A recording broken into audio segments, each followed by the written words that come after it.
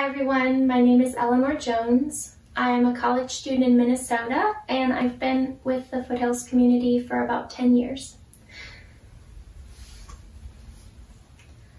As we begin our time together, I offer the poem To Hold by poet Lee Young Lee.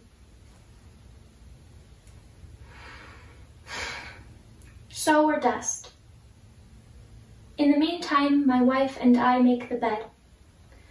Holding opposite edges of the sheet, we raise it, bellowing, then pull tight, measuring by eye as it falls into alignment between us. We tug, fold, tuck. And if I'm lucky, she'll remember a recent dream and tell me. One day, we'll lie down and not get up. One day, all we guard will be surrendered. Until then, we'll go on learning to recognize what we love and what it takes to tend what isn't for our having. So often, fear has led me to abandon what I know I must relinquish in time.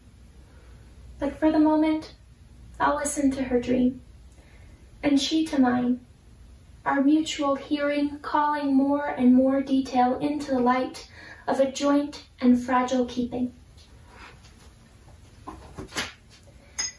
In this spirit, I light our chalice, symbol of our living faith. If you have a candle or chalice, you're invited to light it now.